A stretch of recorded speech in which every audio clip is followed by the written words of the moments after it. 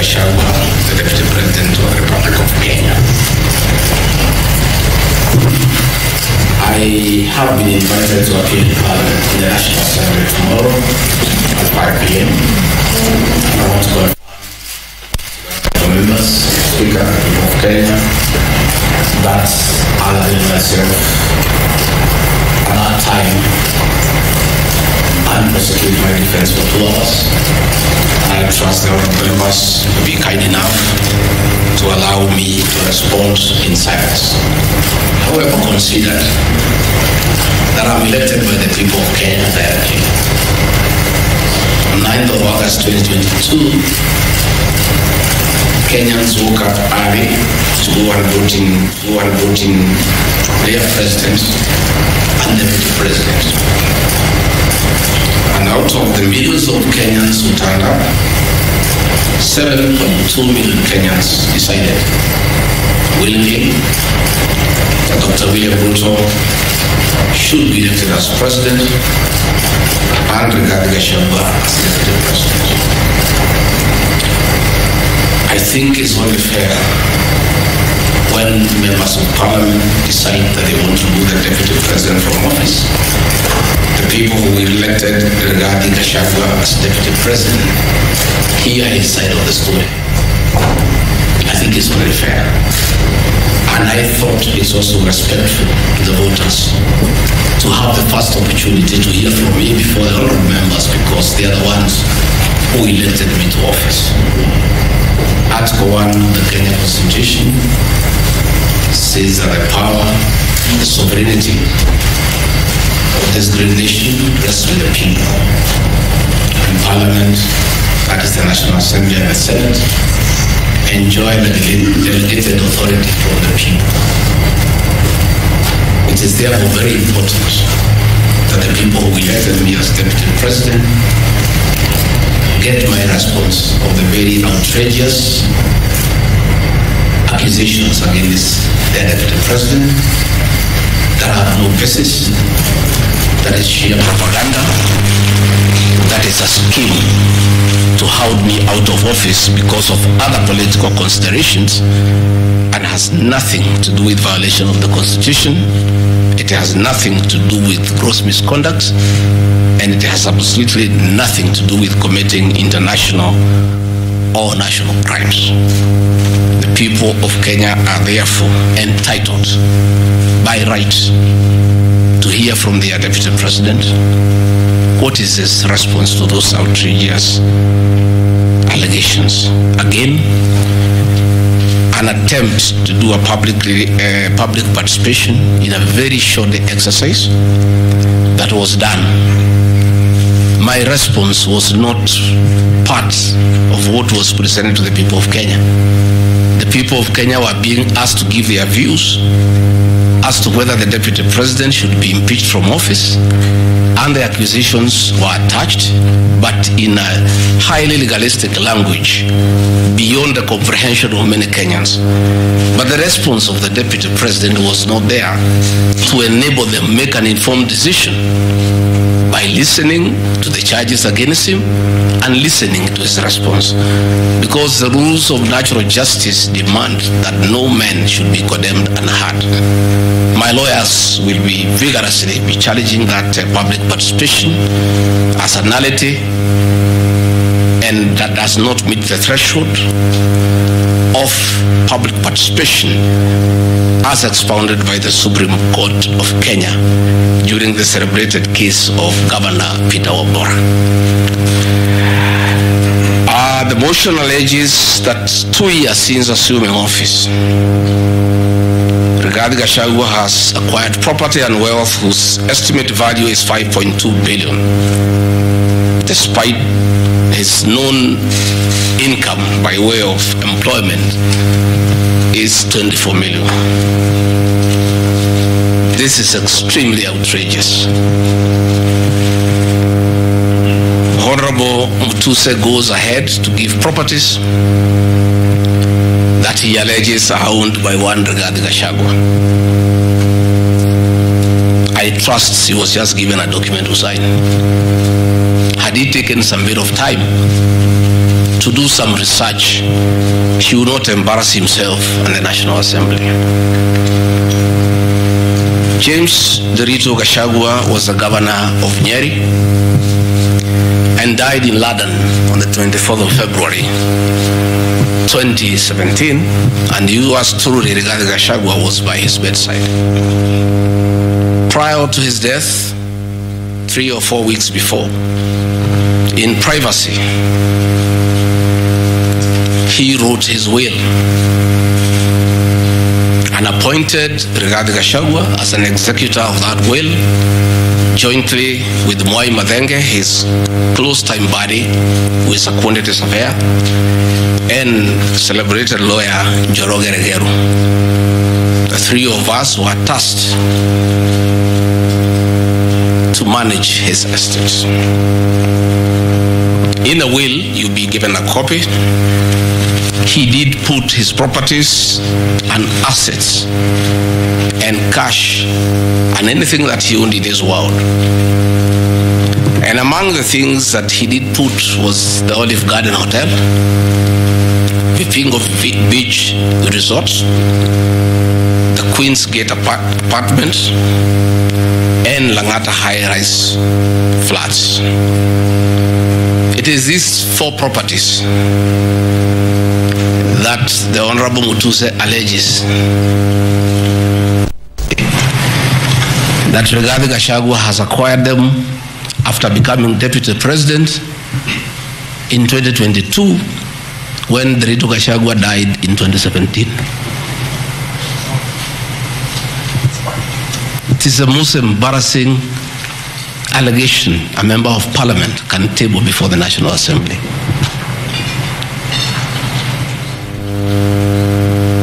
Those properties were constructed and were in operation when the late Gachagua was alive.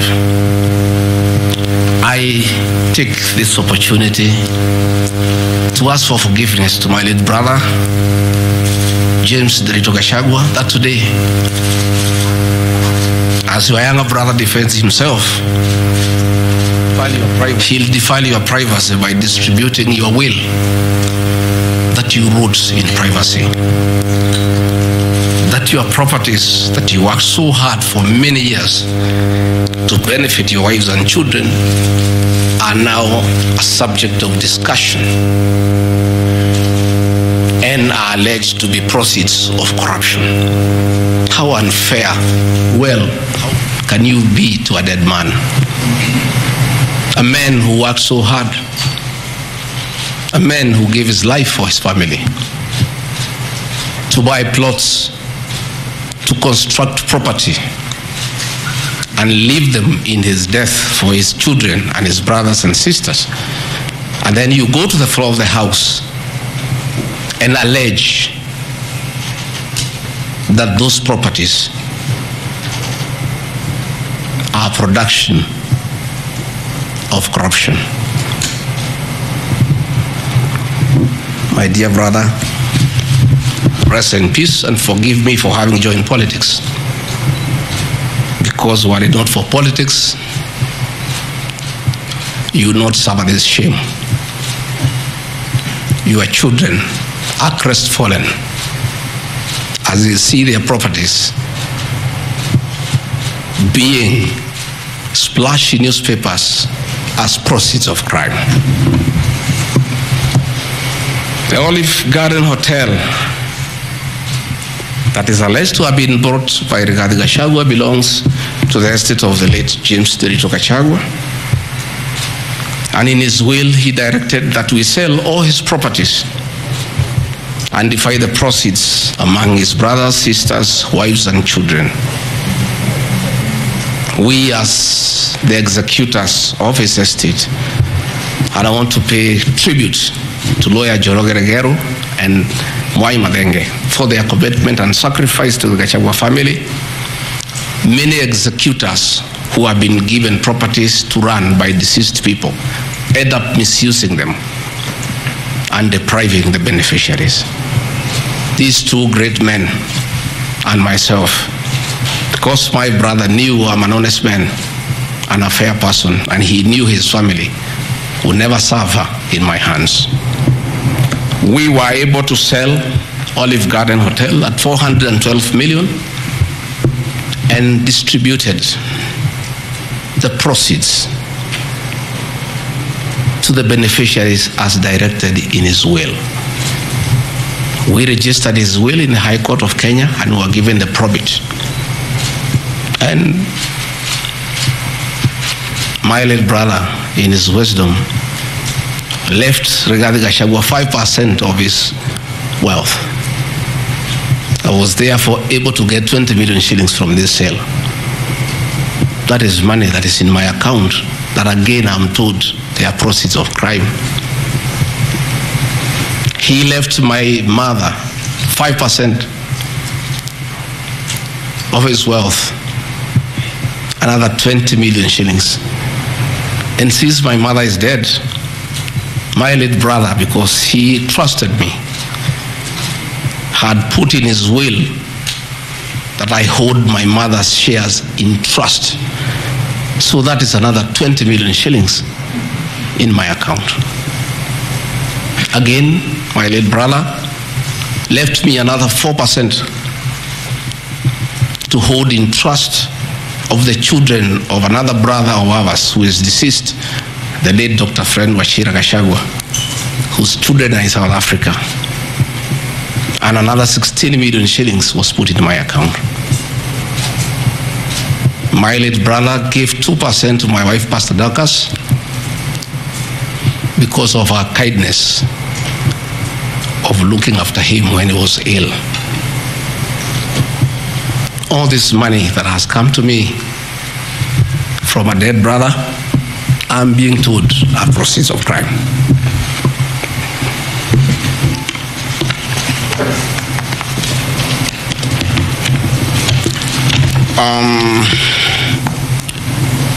Queen's Gate Service Apartments, another property belonging to the late Gachagua, is another property that I'm told I've bought as when I'm deputy president. That is why I have 5.2 billion worth of money.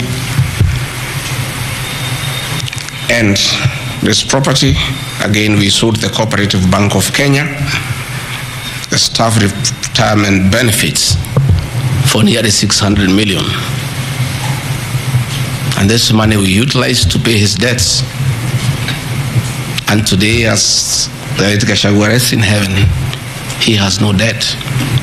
Again, I want to thank my fellow executors, Joroge Regeru and Matenge, for what you have done for my brother. Vipingo Beach Resort in Kilifi was Gachagua's holiday home, a beautiful palatial resort on 3.5 acres on the beach. I remember with nostalgia that he used to host us there every Christmas to enjoy ourselves. This property still belongs to the estate of the deceased because ourselves have a family. We want to retain it for sentimental value so that when we visit there, we remember him and his kindness. The Honorable Mutuse again goes to the National Assembly in a very emotional manner, quoting the Bible. Says that this property has been bought corruptly by the Deputy President without knowing where the money has come from. I have seen some land, Rogoro Kiamariga, 1223 in Mathera East constituency. To start with, Rogoro Kiamariga is not in Mathera East constituency. It is in Mathera West constituency. In haste to dispose of the Deputy President because of political deceit and conmanship and betrayal, they could not even get it right where the land is situated. They were in such a haste to get rid of the Deputy President. The land is Rogoro/Kiamariga, 1223 in Mathera West constituency. It's a 2-acre piece of land It's alleged it has a helipad. It's a lie. The land is 2 kilometers from my rural home, and I have planted napier grass for my dairy unit. I bought it at 3.5 million shillings. Again, proceeds from my dairy farm. I have a dairy farm with almost 150 cows, and I do make an income of almost 1.5 million shillings every month. I can surely afford to buy 2 acres of land. And I take this opportunity to thank my brothers from the Kalenjin community for that dairy farm. Anytime I've gone to the Rift Valley, in appreciation of the support I give President William Ruto, the Kalenjin community always gives me a cow or 2. And within 2 years, I have the largest dairy farm in Madeira constituency, courtesy of the Kalenjin people. I want to thank them for their kindness. I have seen an accusation that I've bought 40 acres of land in Kakuret, Kabraine, in Kieni, Nyeri constituency as Deputy President of the Republic of Kenya. I saw the Honorable Njoroge Wainaina, the MP for Kieni, signed the notice of motion to impeach me on the allegations, this one being among them. Had there been no malice, Njoroge Wainaina, the Honorable MP for Kieni, would have advised the Honorable Mutuse that he sold me this land in the year 2015. I have a sale agreement I'll give you with this picture. I bought this land from the Honorable Njoroge Wainaina in 2015. I was not even a member of parliament. Yet he has appended his signature that I should be impeached and go home for having corruptly bought 40 acres of land in Kakuret. In fact, the land is not 40 acres, actually 35. The allegation is that it's 40 acres. But that land is 35 acres. The people of Kakuret know it. I bought it from the Honorable MP for Kieni. And had he read this motion, I'm sure you would not have signed it. But as you all know, there was a lot of coercion. There was a lot of intimidation.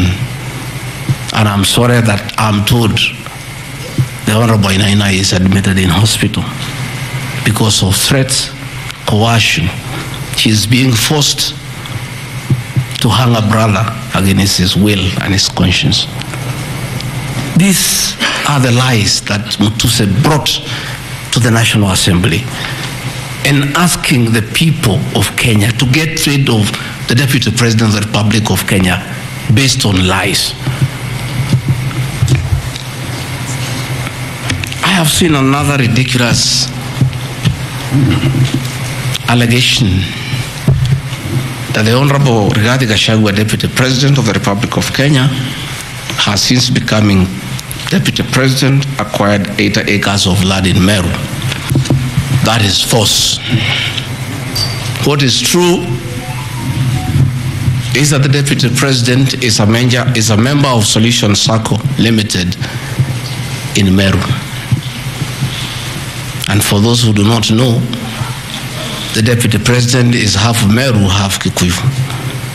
His mother, the late mother Kirigo Gachagua, was born in Meru in a place called Katheri, and thereafter settled in Kiberesha. Deputy President Rigathi Gachagua sometimes is a lonely man. His father is dead, his mother is dead. His brother Derito Gachagua, the governor, died of pancreatic cancer. His brother, Dr. Fred Wachira Gachagua, died because of alcohol. His other brother, Jackson Riani, died because of alcohol. His sisters are married. So when he goes home, many times he's lonely. And he decided to look for some land in Meru where he can go and build a house and be among his relatives his mother's relatives. And in the process, I identified that 29-acre land and borrowed money from Solution Circle, which I'm paying every month. We'll give you documents to show you that this is 29 acres, not 8 acres, that I have bought from a loan that I have taken as a member of Solution Circle in Meru, the land of my mother, and which I call home. I have seen an allegation that I have a dairy farm in Nyandarua. I don't have a single animal in Nyandarua. I have some little land in a place called Shamata, but I'm yet to do anything about it. I think I just mentioned it to one of the member of parliament for that area called Gachagua that I would like to start a dairy farm. And I think those rumors in parliament, the Honorable Mutuse went ahead to say that I own a dairy farm in Nyandarua. I own no such farm today, but God willing, because of the good climate in Daragwa, in Shamata, one day, God willing, I'll have a huge dairy farm. I have seen companies listed just to create an impression that Rigathi Gachagua is doing business. I want the people of Kenya to know that Rigathi Gachagua was a businessman before he became a politician. And he had a life, and that life is part of his history. So getting companies that were associated with him 15 years ago, 13 years ago, 10 years ago, and publishing them, it's just being mischievous. My life did not start as deputy president. I left university in 1989 and served the public for 15 years, up to the year 2002. I left for the private sector for another 15 years.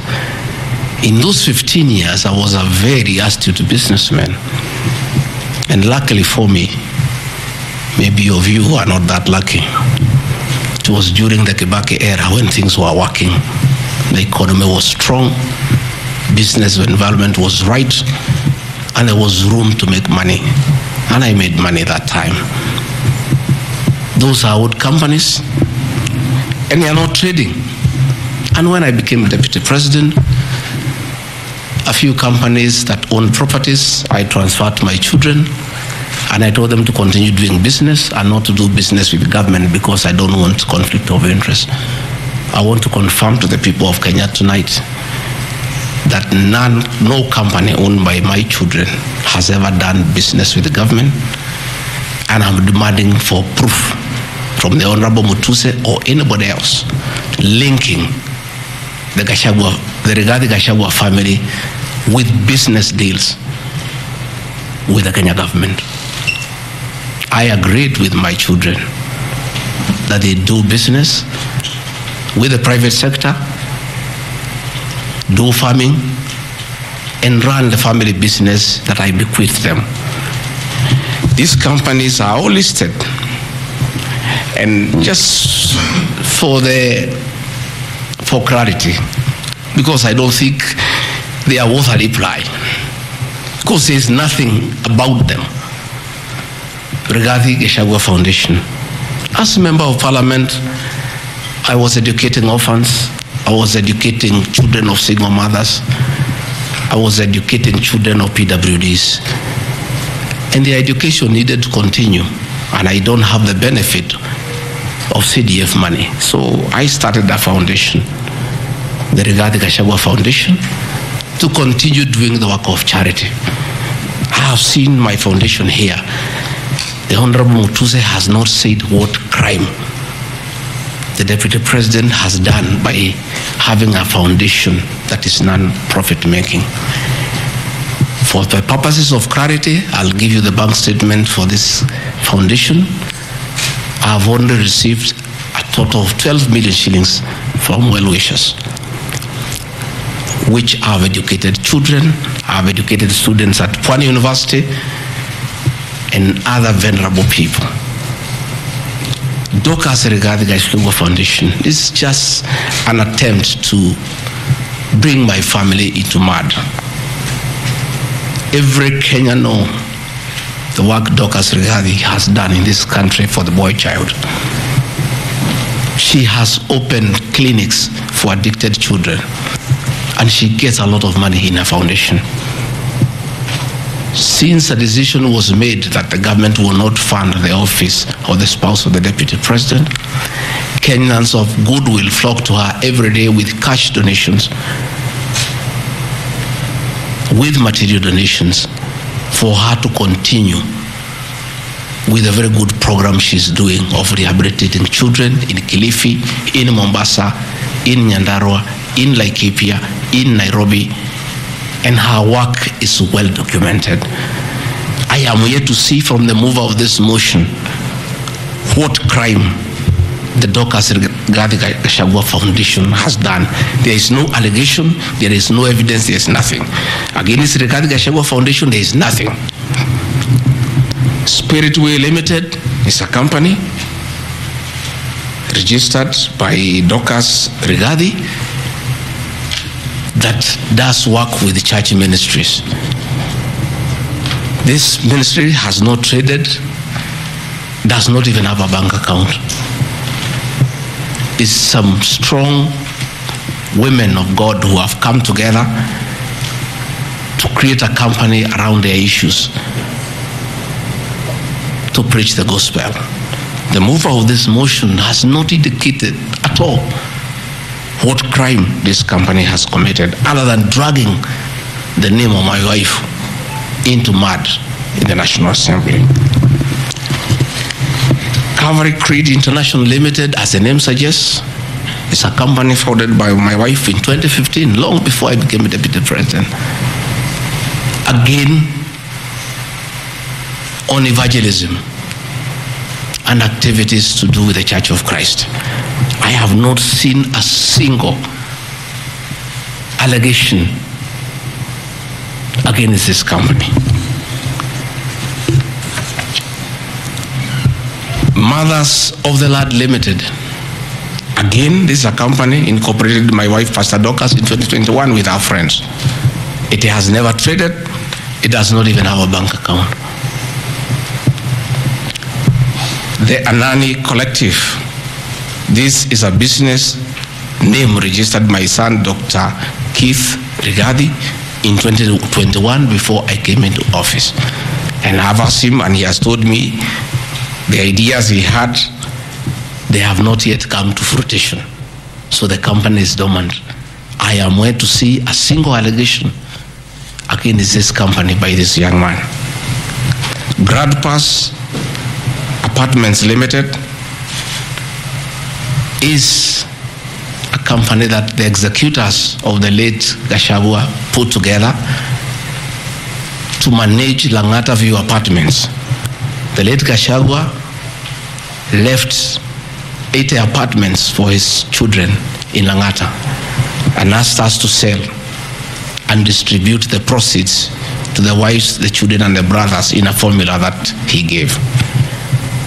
In a family meeting that I chaired, we agreed as a family that we should not sell the flats. We should share them so that everybody can be getting a rental income. In that formula, because of the shares he gave to me, I have 10 flats. His daughter has 10, his wife has 5, another one has 2, another has 1. So we did put this company together called Grand Bypass Apartments Limited. This is a company that will be managing those flats on behalf of the beneficiaries of the estate of the late Gachagua. Again, this company has been put here by the Honorable Mutuse as a company that is involved in corruption. A company set to manage flats belonging to a dead good man who had foresight to think about the future of his children. And in his death, he is being haunted on nonsensical allegations simply because a decision has been made that Rigathi Gachagua is no longer useful to this administration. He is a spent cartridge. His work was to help fight Uhuru Kenyatta and get President William Ruto to power, and thereafter he is of no use, so he should be dispensed with and somebody else can be appointed against the will of the Kenyan people. That is the viciousness that we are even fighting the dead. How cruel can we be? How insensitive can we be? What is this power thing that you even fight the dead for you to entrench yourself in power and get rid of your perceived political enemies?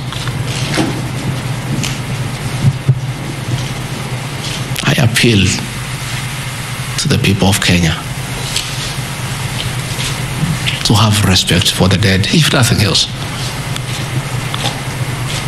People may have money, they may have power, they may have everything, but they must remember that it is very respectful to respect the dead. Please stop haunting my late brother. Don't put him on trial. He committed no crime by working hard and leaving an inheritance for his children and entrusting his brother, Rigathi Gachagua, to look after that property.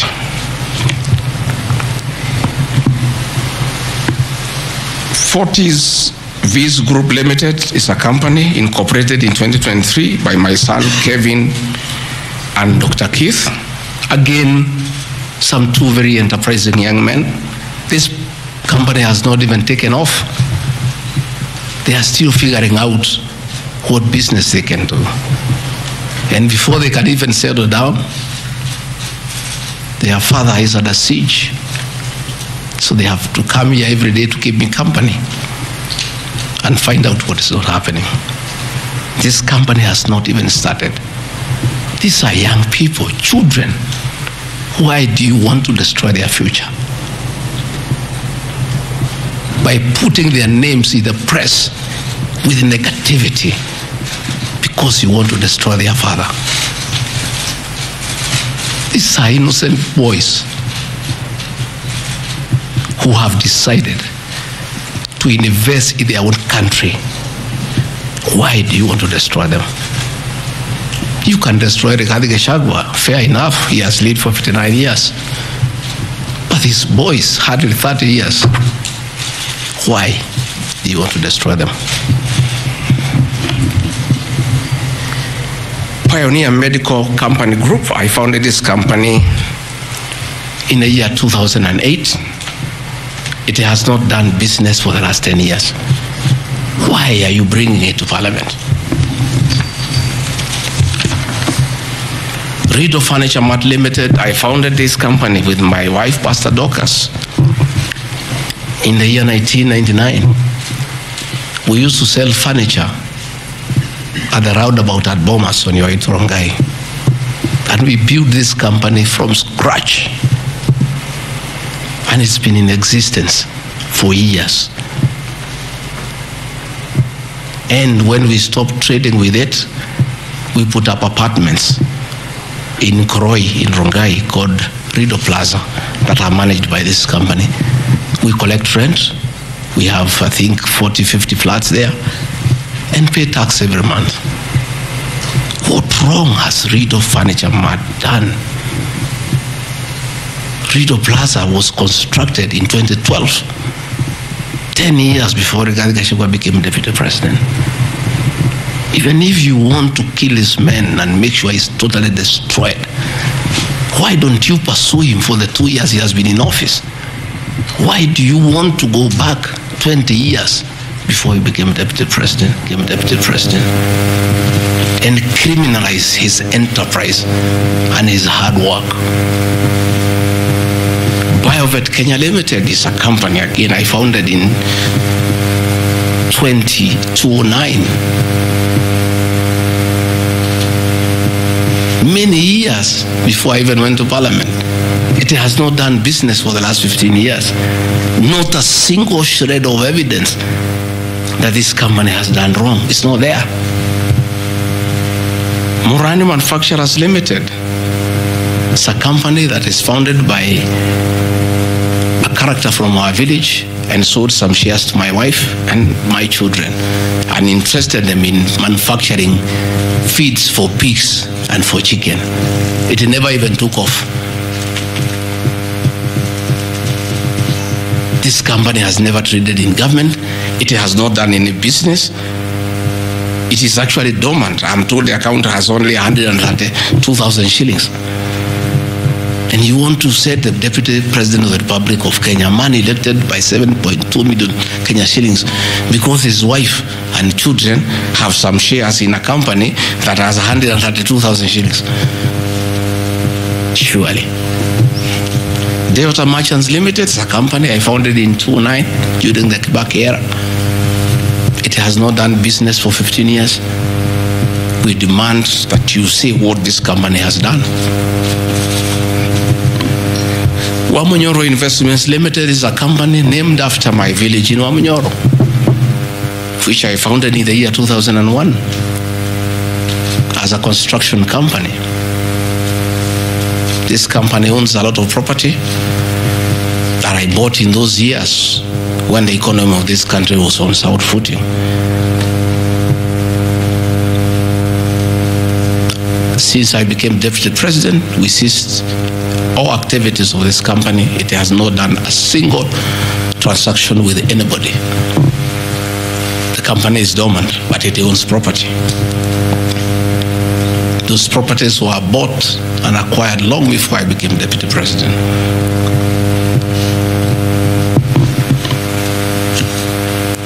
Cosmea Venture Limited is a company that was incorporated in 2018 before I became Deputy President by my sons.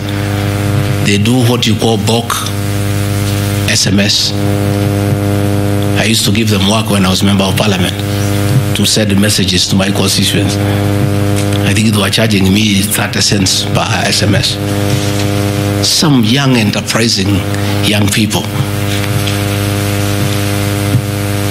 Company 2018, it doesn't do business with government. It is not accused of any wrongdoing by anybody, anywhere. It's just putting the name there. Royal Crimson Ventures Limited, again incorporated in 2018 by my children to do their little business. No allegation of any wrongdoing has been annexed to the motion. Kurito Properties Limited, again, this is a company that me and the co-executors put together for the purposes of managing the Vipingo Hotel. No details of any accusation, any wrongdoing, nothing. Crystal Kenya Limited, this company I founded in 2009. And when I became Deputy President, I gave out my shares to my children, and myself and my wife, we got out and asked them to continue doing business. My two children, like their father, are very enterprising.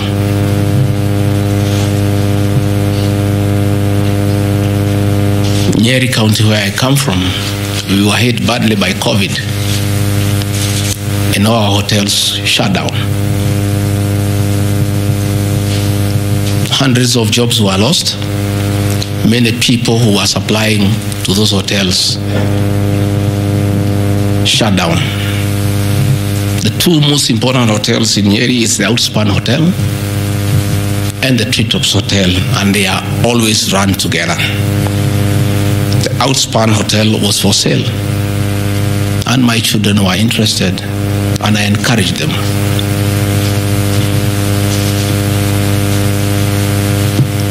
Treetops Hotel cannot be sold.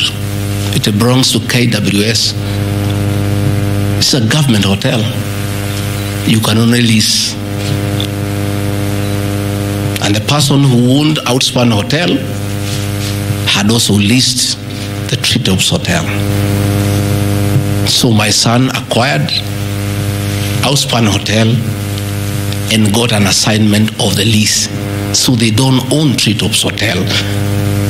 It's on a lease from KWS to Aberdare Safari, then an easement to Crystal Kenya that is run by my children. I shouldn't be here talking about Crystal Kenya Limited and my children because they are not part of this proceeding. But they have no other forum to defend themselves, so I have to defend them. They are grown-ups. They should defend themselves, but they don't have the forum. They went to a bank and borrowed 600 million. The documents are there. And bought a hotel and bought the lease. And I publicly announced that my family has acquired the 2 hotels because there was nothing to hide.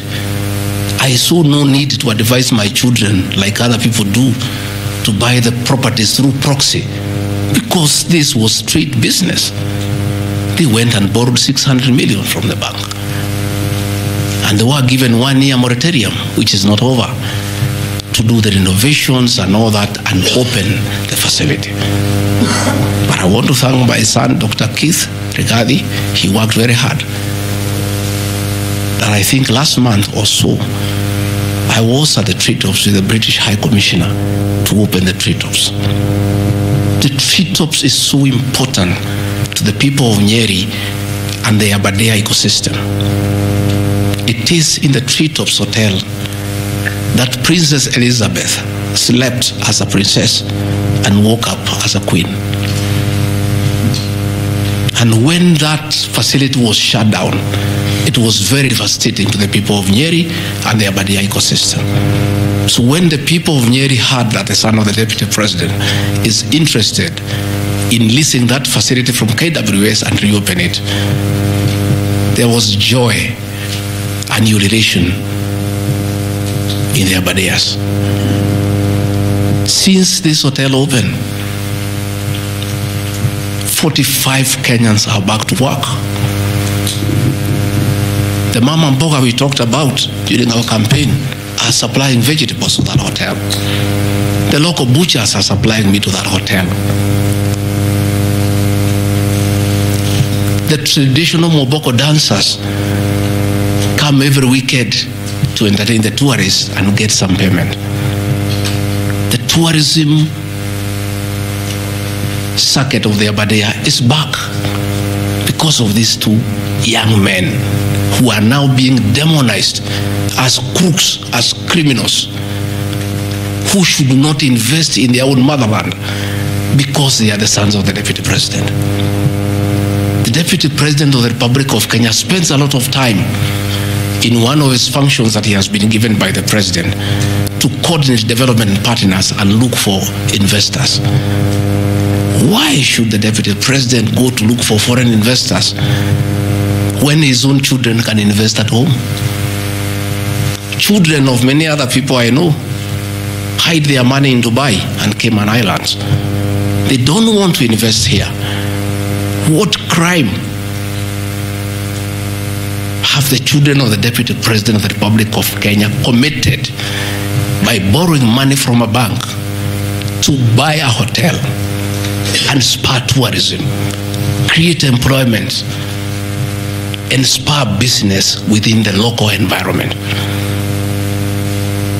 These boys are so demoralized, asking me, Dad, why didn't you advise us that it's a crime to be your children, that we have no life of our own, that we shouldn't invest in our own country, and if we dare to invest, we should do it at our proxy so that we conceal our identity? Are we criminals by virtue of being your children? That's a question my children are asking me.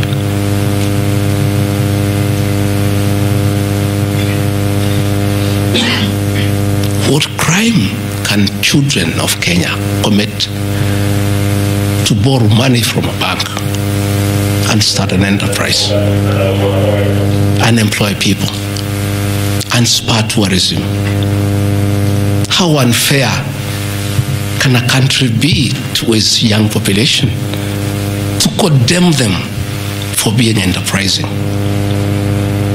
I'm being told by the National Assembly that I need to be impeached from office because my children have dared to borrow money, buy property in their name and invest in their own country. And for that, their father should be sent home. I want to conclude by Karadi Farm Limited. This is a farm I founded in 2001 with my wife, Pastor Dorcas. And it runs our farms. It runs our dairy farm in Nyeri that is doing very well. I'm making $1 million shillings also every month. And I sell calves and it's doing very well. And my farm now has become a model farm for the local farmers. We are doing chicken, we are doing rabbits, we are doing sheep. Again, nobody has told me what crime has Karandi Farm committed. Technical Supplies and Services Kenya Limited, a company I founded in 2001. I did business during the Kibaki era. When things got very bad, I stopped doing business with it. It has not done business for the last 8 years. And of course, in the 2 years I've been Deputy President. I want proof. Tomorrow, the National Assembly to table proof what these companies have done. They will be very embarrassed before the people of Kenya. This will be the most shameful act ever in the history of our National Assembly. Where you go, table a motion that is so sensational, based on trash, and not a single accusation backed by evidence. I have seen an allegation that exerting influence on officials of the Ministry of Lands to issue an allotment letter to Wamunyoro Investments Limited and using the fraudulently acquired documents to support a court case. Again, Wamunyoro Investments Limited was never allotted any land. This parcel of land, 209/12077, Wamunyoro acquired at 24 million shillings in the year 2012. The documents are there, we'll give them to you. Purchase from a third party. Somebody went to the National Land Commission and lodged a case and claimed the property belonged to him, a former senior outside the Ministry of Lands. And the National Land Commission made a determination, the records are there, that the land belongs to Wamunyoro Investments Limited. Again, he went to the High Court in the year 2022. I was not Deputy President. I made my witness statement before I became Deputy President. I supplied all documents before I became Deputy President. I did not file any evidence as Deputy President. And the matter was concluded, and the High Court issued a judgment. We'll give you the judgment that the land belongs to Wamunyoro Investments Limited. I am told that they have appealed the judgment. I invite the Honorable Mutuse to apply to be conjoined in the appeal, and then he can argue his case. This is a matter that has been adjudicated by the High Court of Kenya and made a determination. And you want to bring it to the National Assembly. The matter is alive with the Court of Appeal. It is sub judice to even discuss it in Parliament because a determination has been made. Irregular procurement of mosquito nets at a cost of 3.7 billion. I saw a huge headline from the Star newspaper, planted headline. This is the most ridiculous headline I've ever seen, and this is the most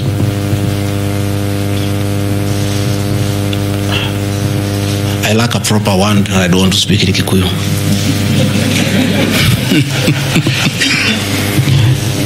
I think somebody needs to give me some water. What I want, I'm looking for.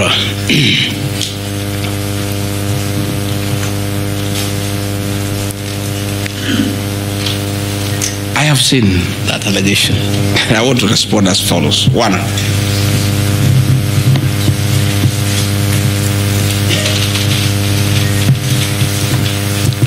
there is Andrew Mulwa. He has sworn an affidavit with the false allegations, and he had better be very careful, because he has made a statement on oath.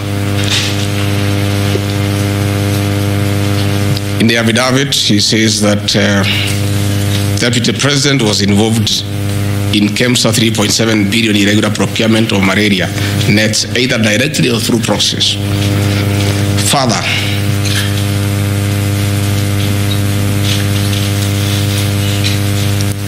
Shobika Impex Limited is an international company,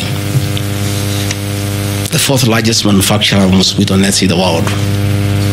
It has done many tenders with KEMSA, with the Global Fund, countries in Africa, in Asia. And there was a tender.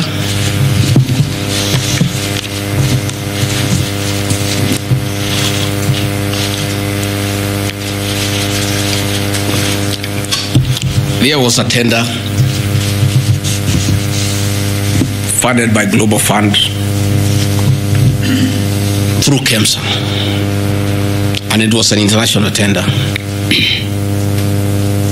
for manufacturers. The company owned by my son Christo Kenya Limited are not manufacturers, and they did not participate in any way in the tender. In any way. What happened is that in the year 2014, 8 years before I became Deputy President, Shobika Impex Limited appointed Christo Kenya as their local agent, whose work is to do their errands and follow their supplies at the ports of entry. Christo Kenya did not participate in this tender. It was done by Shobika. KEMSA wrote to Shobika and said, your tender was not successful because you had a problem with pagination of your security documents. Pagination. Those of you who have done tenders, you number the pages. And if they are not right, you can be disqualified. And therefore, they were told, can you come and collect your bid board? Your original bid board. That's what happens. If you participate in a tender and you don't win, you are asked to collect your bid board. And they kept on coming to collect the bid board. It was not available for almost 3 months. And they asked the local agent, that is Christo Kenya Limited, can you follow up on our behalf? We participated in this tender. We did not win. We have a letter asking us to collect the bid board. We are waiting for it because this is money that is tied as our agent in Kenya. Can you follow up? And that is why when my son on behalf of Christo Kenya Limited went to KEMSA trying to follow up, and when it was not working, he brought it to my attention and I made a call to Mr. Andrew Mulwa asking, my son has been here. There is a little issue about a bid board of an unsuccessful tenderer. Why is it that this is money that is tied? And these are foreigners, these are foreign investors. We don't want to make life difficult for them. Please, why don't you release it to it unless there's a problem? Oh, he said, no, the matter is under investigation. That is why we cannot release it. The bid board is with the SEC. I said, fine. If the matter is under investigation, so be it. Right along, the investigations were over. ESCC wrote to KEMSA and returned the bid board. KEMSA in return wrote to Shobika and returned the bid board. End of story. Shobika did not win the tender. They were not awarded the contract to supply the nets. No nets were supplied by Shobika. No public funds were lost.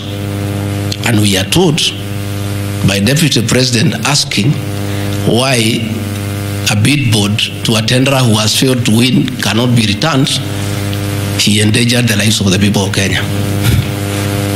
That is how absurd the allegation is. There is no evidence that the company with my son participated in the tender. They did not participate. There is no evidence that the Deputy President interfered with the tender. The only crime is that urging so that we don't frustrate foreign investors. If they were not successful, why are you keeping their tender security? You need to give it to them. And it was a lot of money. I think it was 500 million or something like that. So I want to say this is a very ridiculous, and I take great exception to the headline by the Star. Please, we'll give you the documents. Tell us, where was the Deputy President involved in a tender? This is a tender that never was. And for the record, to show that this tender had no problem, after the investigations, during the investigations, the CEO, Terry Ramathani, was suspended to allow investigations as it should be. And Mulwa became the CEO. Mulwa was not there during the tendering. He came after the tender had been annulled. And he was dealing with the aftermath of the annulment of the tender, that is returning the bid boards, sending document to ACC.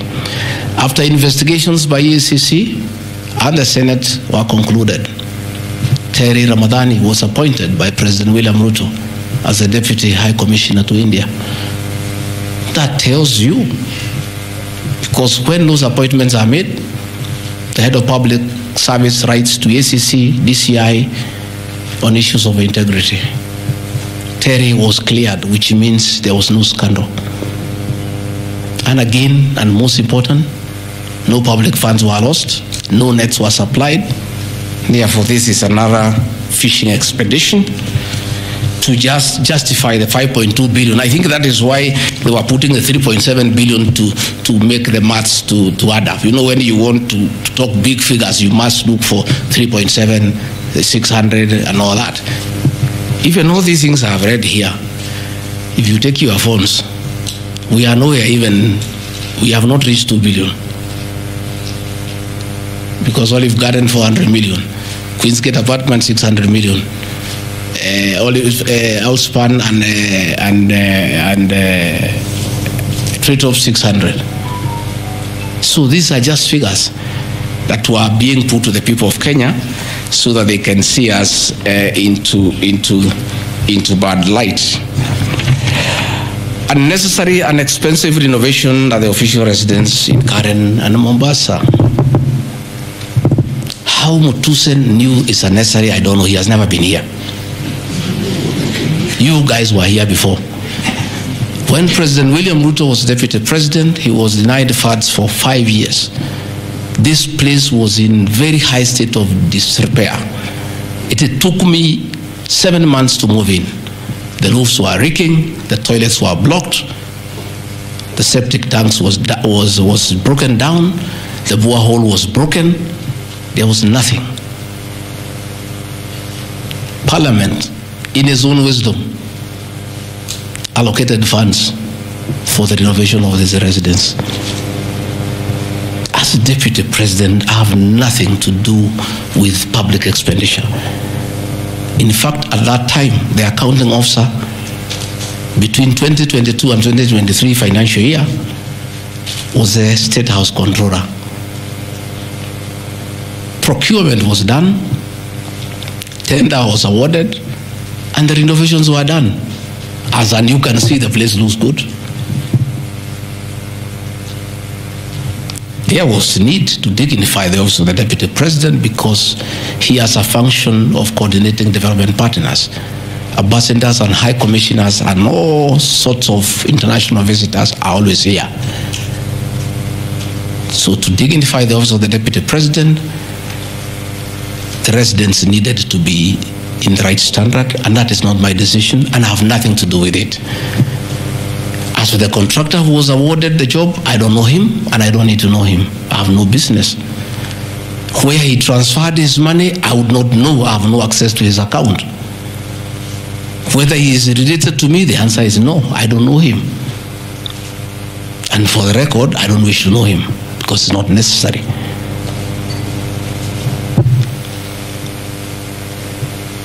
Government expenditure is audited every year by the Auditor General. Since this office was under the executive office of the Deputy President for that financial year, the Auditor General did her inspection and gave us a clean bill of health. The renovations that were done were not highlighted with having any audit query. If the Honorable Mutuse had taken his time to look at the Auditor General's report, he would not have brought this business accusation. And even if there was an accusation, it should be directed to the accounting officer who is the State House Controller, not me. I don't deal with procurement, I don't deal with financial management, I don't deal with anything to do with public finances. But since the matter has been raised, I have to answer to it. I have looked at the Auditor General's report, clean. I have looked at the contract, it's signed by the Controller of State House. As to the work, that I can attest, they did a very good job. And this residence has been dignified. The same with the residence in Mombasa. You know, the residence in Mombasa is where President William Ruto and his wife, Mama Rachel, were chased away, and the house allocated to the regional commissioner. And on assuming office, I took up the residence. It was in state of disrepair. Again, it was renovated. It's a good place. And I normally go there when I go to Mombasa. And it makes a lot of sense because before the renovation of that residence, anytime I went to Mombasa, I normally have a huge delegation of security people, hospitality, and all that goes with the office, not really me. The bills were very expensive. It makes a lot of sense to have an official residence for the Deputy President in Mombasa so that when he is there, you cut down on public expenditure.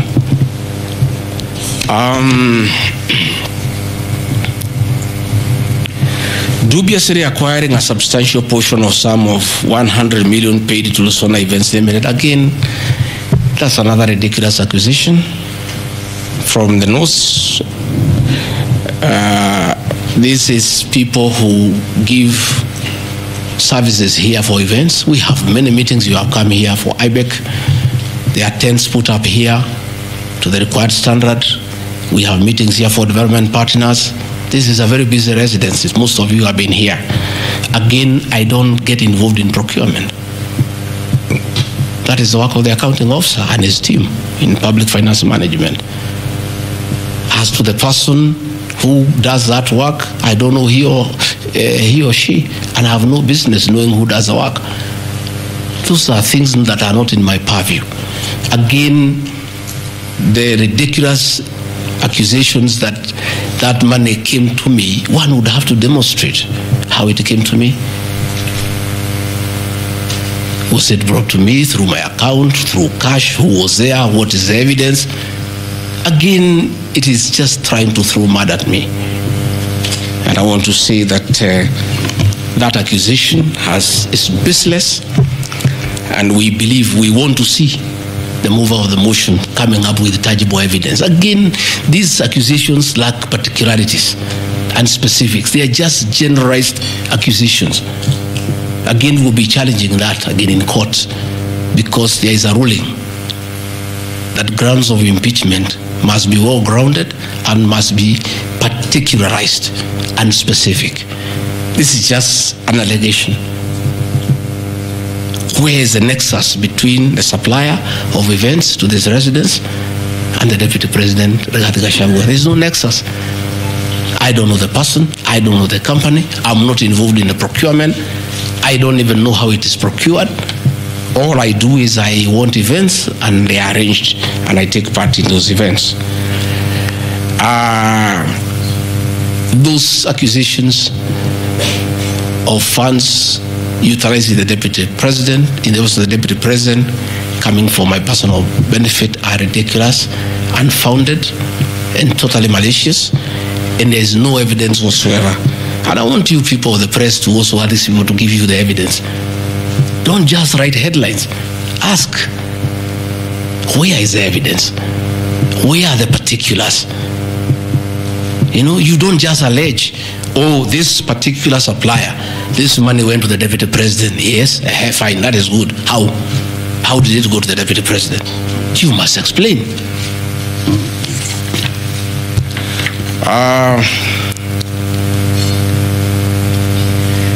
Alleged sensational but false allegations against Lady Justice Esther Maina. It is alleged that the special notice of motion at ground 4 had a gross violation of the Constitution, that I publicly attacked the Lady Justice Esther Maina and forcibly threatened to bring action against her. I did not threaten to bring any action against Justice Maina. I did bring action against her. I was just informing the public because I'm a public officer and I have freedom of speech. I have filed petition before the Judicial Service Commission against Justice Esther Maina in issues I felt I did not get proper justice. So I did not threaten her. I did what the law says. If you are not happy with the conduct of a judge, you file a petition before the Judicial Service Commission, which I have done.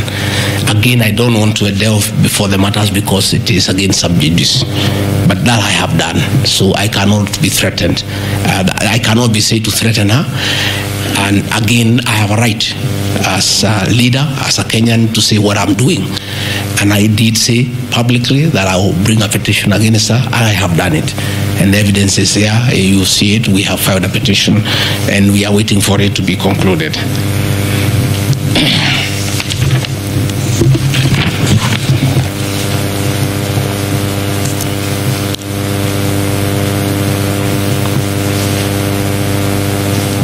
Again, I want to emphasize that my statements were protected speech consequent to a decision by the land judge in a matter involving my personal assets, which I disagree with and found to be wholly unfair. The matter having been concluded at that stage, my criticism of the decision was not sub judice, nor in any other manner prohibited by law. While I respond to the ruling of the land judge, I was in absolute disagreement with it. Contrary to the assertions, the special motion, I did not forcibly threaten to bring action against the land judge. I took legal action available to every citizen of Kenya under Article 168(2) of the Constitution, which allows any person to petition the Judicial Service Commission for the removal of any judge, and filed a legal complaint before the Judicial Service Commission in March 2024. The complaint being live before the JSC, discussion of the conduct of the land judge in the said matter here would be sub judice. Diverting materials meant for construction of Kilifi Malindi Highway to tarmac a private load to Vipingo Beach Resort. Again, I said Vipingo Beach Resort belongs to the estate of the late Governor Gachagua. The facts are as follows. King Charles III visited Kenya between 30th October 2023 and 3rd November 2024. During his state visit, one of the designated places where King Charles III was to visit was Kuritu Marine Conservancy, which shares a road with the Vipingo Beach Resort. And it's a public load, by the way, it's not a private load. I have annexed a copy of the program of the state visit to Kenya by King Charles III, marked RG, which at page 13 on items 63 and 64 shows his departure and arrival at Kuritu Marine Conservancy. As I was walking around, I slept there, I think 2-3 weeks before the arrival of the king. And as you all know, I walk every morning. And as I walked on that road, I found there was a lot of activity and tarmac was going on. I was very happy and I asked what was happening. And I was told that the king himself, the third, will be coming. So, like all other residents of that area, we are very indebted to King Charles III, that this was done very speedily. Rigathi Gachagua never called anybody to do this road. In fact, I'm informed that this road is donor funded, the one to Kilifi, and there is a component of corporate social responsibility. And I have learned, after I have inquired, that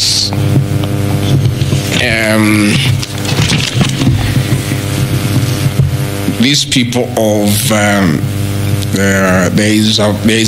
that road is called Takawungu Shariani Vipingo. It's off the main road, and I am made to understand that Kuritu Marine Conservancy, Vipingo Secondary School, Shariani Primary School, among other stakeholders, including a public market, applied to Kenya to be considered for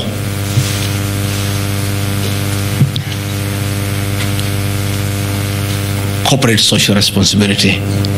And I think the issue of the king hastened that request.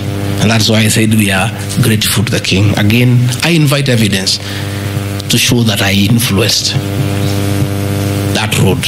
In any case, I would like to know the member of parliament for that area, how he will vote in this motion. He should be a very happy man.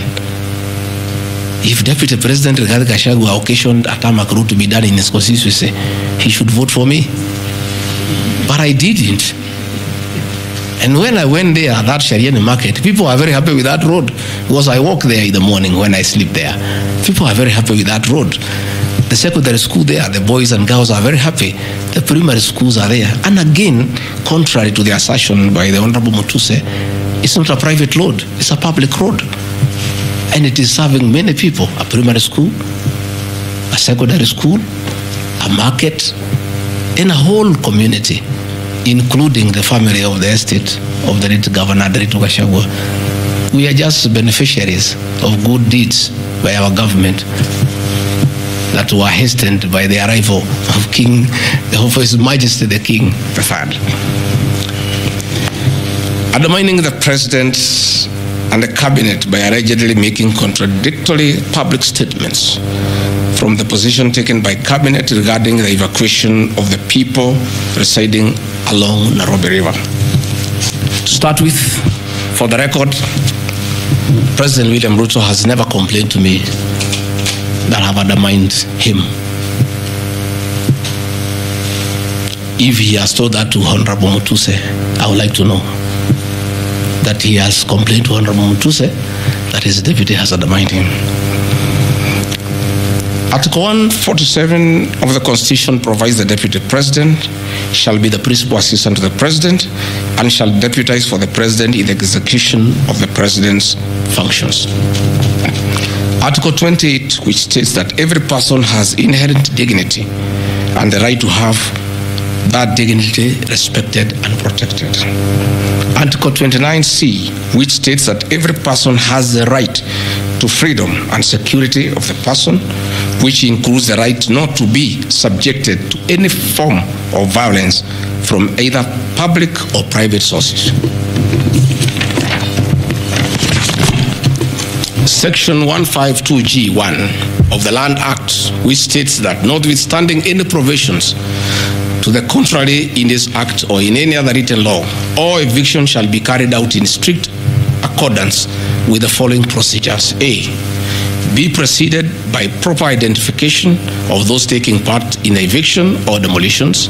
B, be preceded by the presentation of the formal authorizations for the action. C, where groups of people are involved, government officials or their representatives to be present during an eviction.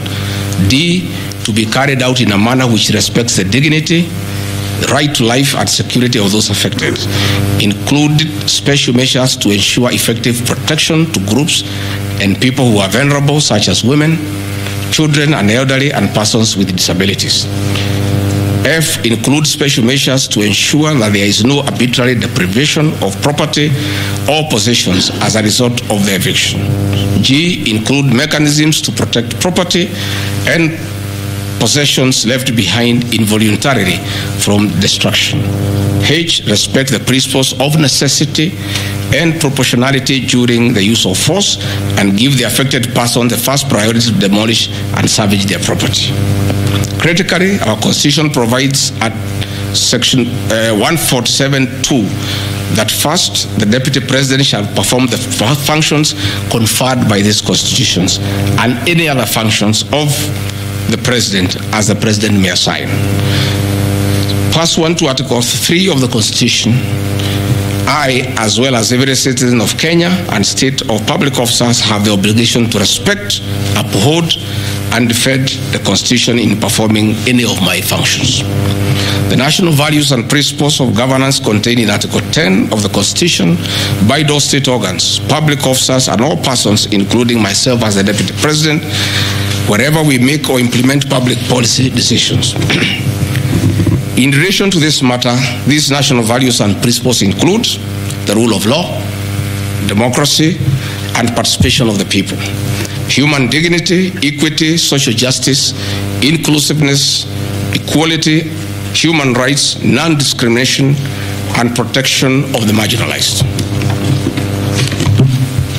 Adherence to these principles became extremely important when we, as state officers, are contemplating legal evacuation of citizens with a duty to avoid inhuman forced evictions that would be contrary to our Constitution and international law.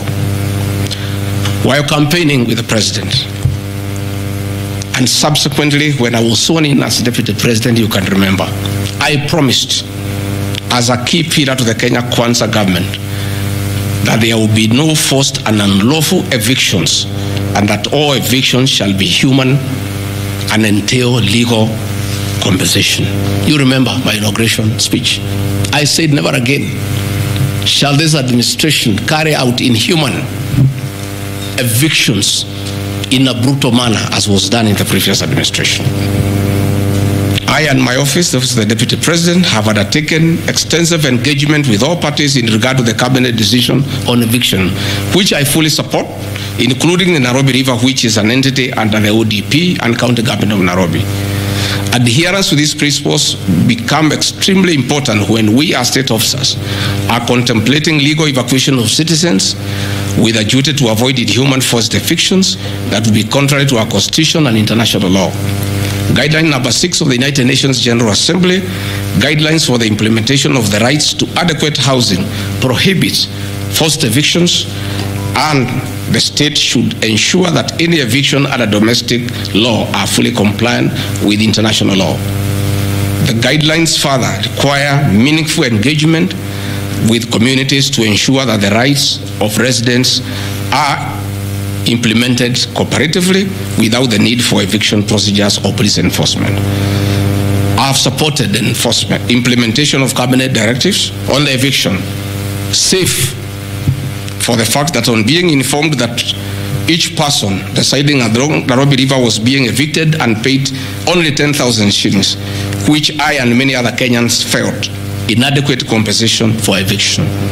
I insisted that the government should abide by constitutional dictates and international norms while implementing any cabinet decision, including eviction, and maintain the dignity of citizens of Kenya facing evictions. My statements did not and cannot be construed to undermining the President, because the President, like me, sought to defend the very Constitution. I hope I'm very clear. Am I clear? I cannot, I will not oversee, supervise forced, brutal eviction against the people of Kenya. That I will not, and I can't. President William Ruto and I on the campaign trail gave a solemn undertaking to the people of Kenya that under our administration, that will never happen. So when I was asked to oversee brutal, inhuman eviction against innocent people without notice, without compensation, without due regard to what the Constitution says, I found it very, very difficult. And I rescued myself and allowed the CS for Interior, the Head of Public Service, the PS for Internal Security to proceed. If that is the reason why Rigathi Gachagua should be impeached as Deputy President of the Republic of Kenya and sent home for refusing to undermine the Constitution, for saying no to brutal and inhuman eviction of poor Kenyans, let it be. Undermining devolution by allegedly holding a meeting in Nairobi. Good people.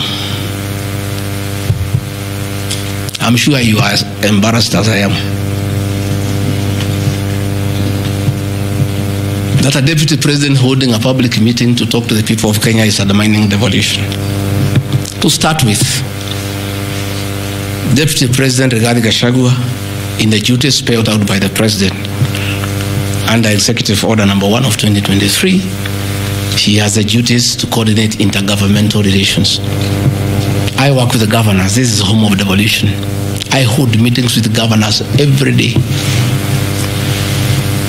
I chair IBEC. I cannot be accused. And I need evidence tabled that I undermined devolution. The motion alleges that on 29 September 2024, I unlawfully interfered with the running of the Nairobi City Council government by holding a public rally where I allegedly incited citizens against law directives of the county government on planning and relocation of markets. This is my response. It is not true that I incited citizens against the law directives of the county government, as alleged. I wish to clarify and point out that when I held the public rally, I merely requested the governor of Nairobi County to speak and listen to grievances which were being raised by the market traders. Videos will be produced tomorrow in the National Assembly. I, Rigathi Gachagua, asking Governor Sakaja to take time to listen to the people and listen to their grievances. The traders had sought me out to intervene and request the governor on their behalf to dialogue with them and seek a solution to their grievances with regard to the relocation of markets.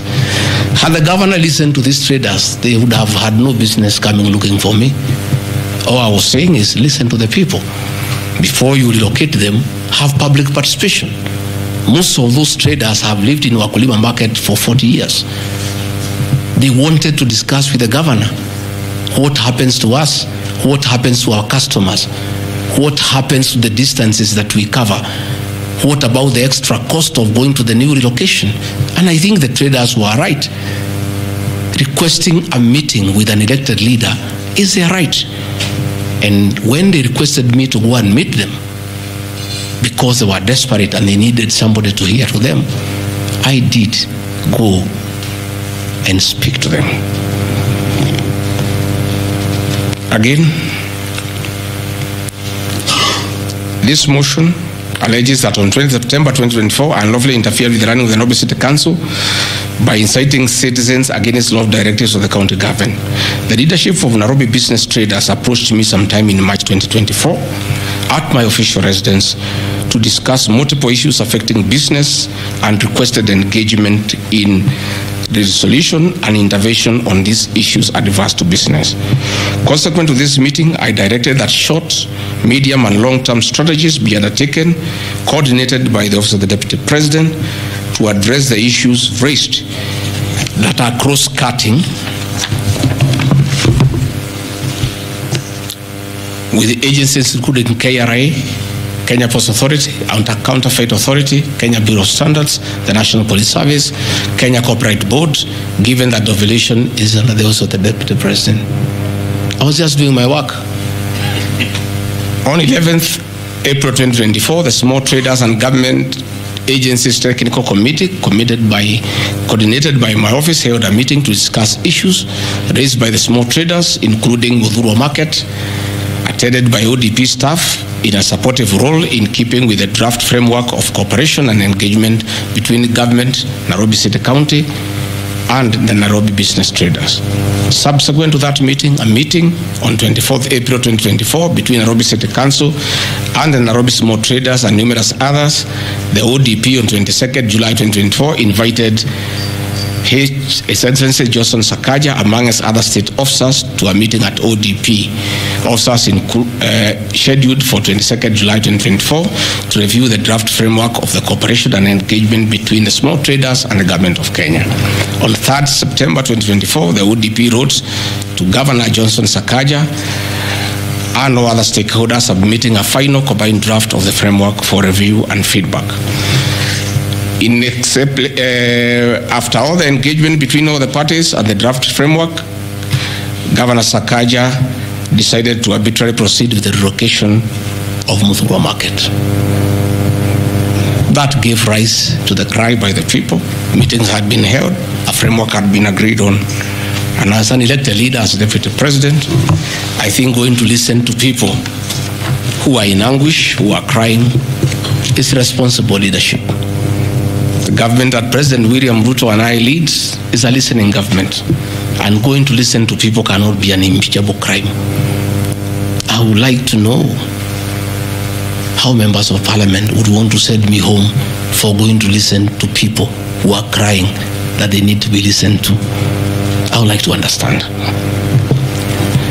Undermining devolution by allegedly holding meetings to fight alcohol.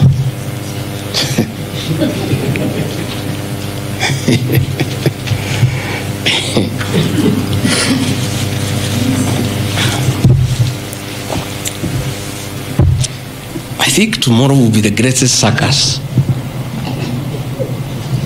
Or do I call it the theater of the absurd? That Deputy President Rigathi Gachagua, undertaking duties assigned to him by the President to fight illicit brews and drugs across the country, should be impeached because by doing so he is interfering with the devolution. I held meetings in Nyeri, attended by Governor Kahiga, Governor Waiguru, Governor Irogo Kangata, Governor Wamatangi, Governor Kiari Badilisha. I held a meeting in Chuka, attended by governors of Embu, of Tharaka Nithi, of Meru. I attended a meeting in Mombasa, attended by governors of Kwale, a representative of the governor of Mombasa, the governor of Taita Taveta, a representative of the governor of Lamu, to discuss. I held a meeting in Nakuru, nearly with all governors present, and all of us jointly, under my chairmanship, the Ministry of Interior and Governors, we agreed on how to tackle the menace of illicit brews. And we have a good story to tell. Out of those efforts, our young men who are sleeping in trenches are back home. Women are very happy their husbands are back home and they are bringing food. In fact, some children have been born. Some have even been named Gigi because of the effort that I have put in fighting illicit brews. I think the people of Kenya will be shocked to hear tonight that one of the accusations against their deputy president and why he should go home is because he led the battle to fight illicit brews and drugs that has caused havoc among our young people. Please, if Rigathi Gachagua is a problem, why don't you assign this job to somebody else? Because this job must be done. We must get our children off drugs. We must fight illicit alcohol. And saying that you want to impeach the deputy president because fighting illicit brews and drugs is interfering with the devolution. I think this is the greatest joke of the year. Even the 291 MPs who signed this motion, most of them, because I know them, have looked for me personally to thank me for the way I have successfully led the war against drugs and illicit brews. And that is why that sham public participation should have had my responses, so that the women could hear that one of the accusations against the deputy president is that he should be sent home because he was leading the war against illicit brews and drugs. I don't know. I think there is something wrong in this country. That somebody has sat down to draft a motion to impeach the Deputy President of the Republic of Kenya. And one of the grounds is that he has interfered with the devolution by leading the war to fight illicit brews and drugs. This is a height of absurdity. And Parliament will be the theater of the absurd. I would like to hear what is the nexus between fighting illicit brew and interfering with the devolution. I would like to know. I've never had any governor complain. I've never had any MCA complain. I've never had any Kenyan complain. The only Kenyans who have complained are few. They are the manufacturers who are manufacturing poison under the guise of producing alcohol. Those are the only few ones. I beg the National Assembly and the Senate, most of the National Assembly, to save face, to consider striking this ground before the motion tomorrow, because it sounds ridiculous to the people of Kenya. Again, if Deputy President Rigathi Gachagua has to be sent home for fighting drugs and illicit alcohol, so be it. Sensational statements against the National Intelligence Service and its Director General and other officers. My response. In addition to this allegation, I wish to state that the National Intelligence Service holds a very critical role in ensuring the safety and security of our country. They are responsible for gathering intelligence and share it with all our law enforcement agencies to ensure that the country is safe at all times. Consequently, when the country was caught flat-footed with regard to the scope and extent of the public's dissatisfaction with the Finance Bill 2024, which degenerated in the Gen Z protests, it pointed to the failure of the National Intelligence Service in carrying out its mandate. I am persuaded that the National Intelligence Service ought to have known beforehand that the public was completely opposed to the finance bill, and they ought to have briefed the president before the protests began, as this would have caused a change of tact by government regarding the proposed bill, and protest which culminated in the loss of innocent lives and destruction of property could have been avoided. Hence, I express my opinion, as this is in my public media briefing in Mombasa, and my utterances were not any different from what happens to other countries when there is lapse or failure by the intelligence agencies. Many of you will recall that after September 11th terrorist attack in the US intelligence agencies were massively criticized, and inquiry was even open to investigate why the intelligence agency was not able to detect and thwart the terror attack. Under the Constitution of Kenya, the government agencies are supposed to be accountable to the Kenyan people, including the National Intelligence Service, and calling them out when there is a dereliction of duty does not amount to undermining them. In any case, the Director General of NIS is not above the law. He is a public officer. Just like the President, the Deputy President, Cabinet Ministers, he too is subject to criticism like any other public officer. In fact, I'll have videos. President William Ruto, as Deputy President, at one time criticized the then Director General of the National Intelligence Service. In another video, he heavily criticized the then Inspector General of Police for their performance. I have learned from my boss how this job is done. It's clear. It's done. I mean, nobody, the president is criticized daily. The deputy president is criticized daily. And we take no offense.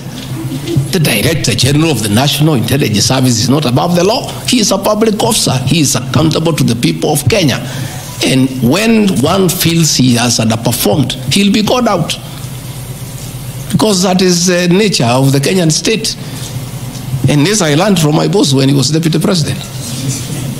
Again, there was an issue that the President and I committed ourselves publicly that never again in our administration shall ever we allow abductions and extrajudicial killings.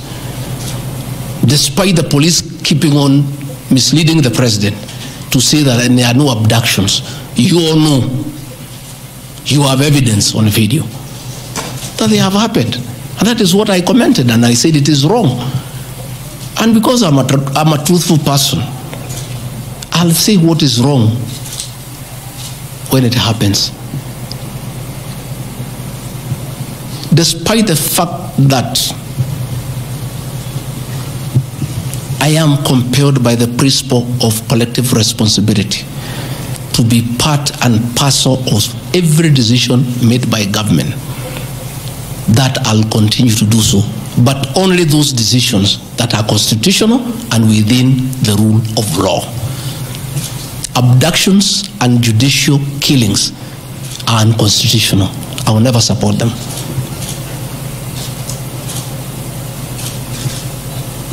President William Ruto has been criticized left, right, and center. I have not seen him take anybody to court for criticizing him. Why is Rigathi Gachagua being impeached for calling out the Director General of the National Intelligence Service? The Deputy President is criticized daily. The judiciary is criticized daily. The media is criticized daily, including the Star, whom I've criticized today.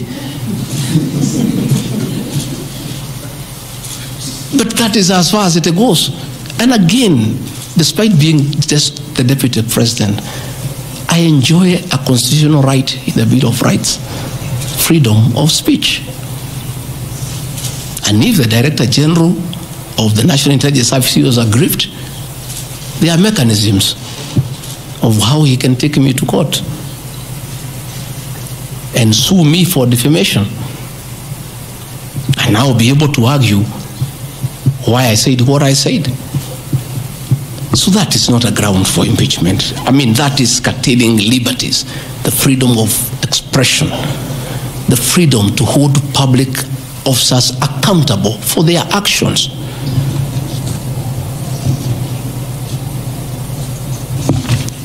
And I want to say finally,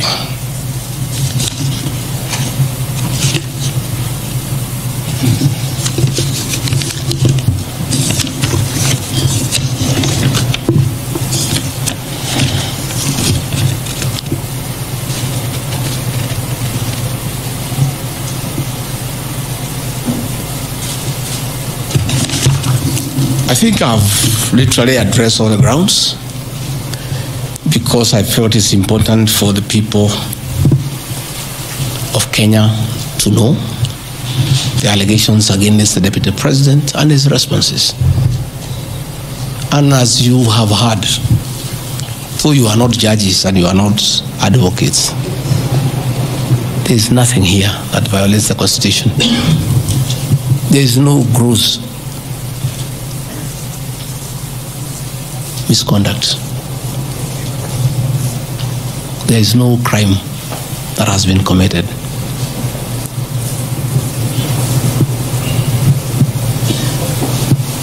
I'm innocent on all these charges, and I want to clarify my apology yesterday to the President did not in any way imply that I'm guilty of these charges. I'm not. This I'm not. My statement was that if there is something I've done to the president that I don't know, that probably has upset him, I ask for his forgiveness. But that was in no way an admission of this ridiculous allegations meant to overturn the will of the people. Finally, in conclusion, I want to say that overturning the will of the people is not a joke. It calls for very serious violation of the Constitution. None of these issues here meets the threshold. We'll go to Bunge tomorrow. I'll be there at 5 for 2 hours, and I'll put my case.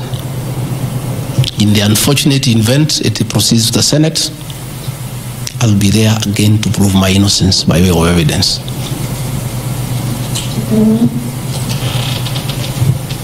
When I called this press conference, there was a lot of speculation that Rigathi Gachagua wants to resign.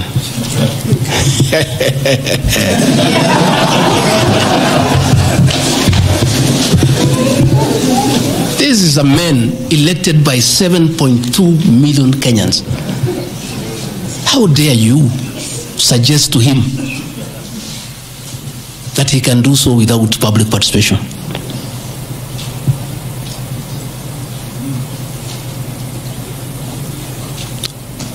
I have no intention whatsoever to resign from this job.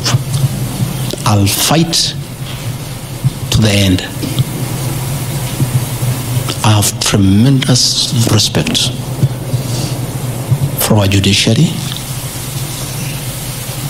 and the professional judges of the High Court, the Court of Appeal, and the Supreme Court. And in the professional manner, they have handled serious issues affecting Kenya. The impeachment of a deputy president elected by 7.2 million Kenyans is not a small matter that can hastily be decided by a few members of parliament and senators and wish it away.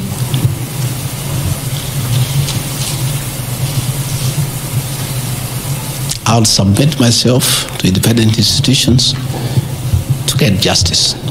And I'm sure, I have no doubt in my mind that I'll get justice. And this impeachment will be thrown out. And I'll carry out my duties as deputy president. That is why anybody sending feelers to me to resign is a joker. And I found a few of people using my friends to come and sweet talk to me. Please, my friends, I don't want to become enemies with you. When you are given such silly messages, don't bring them to me. I have no intention. I cannot resign. I did not give myself this job. I was given by the people of Kenya. I've done nothing wrong against the people of Kenya whatsoever. I've worked hard. I've been very loyal to my boss, President William Ruto.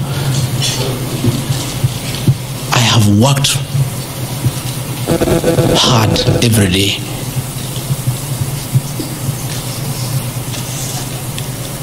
And I will not be distracted. I think there's one issue I've forgotten, one ground. The issue of the shareholding, isn't it? Even you guys can remind me if there is one issue that I have not dealt with.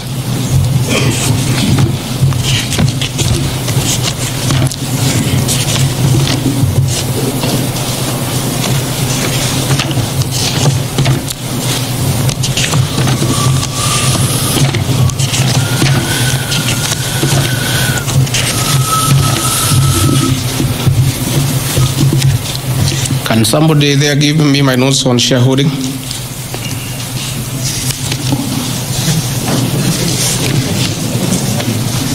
Yeah, I have them here. That's okay. Yeah, this is an important one.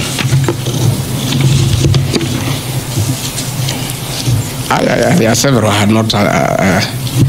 There are a few silly ones. There's one that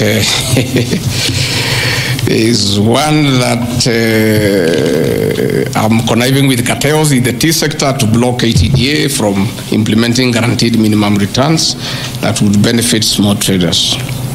The allegation is not true.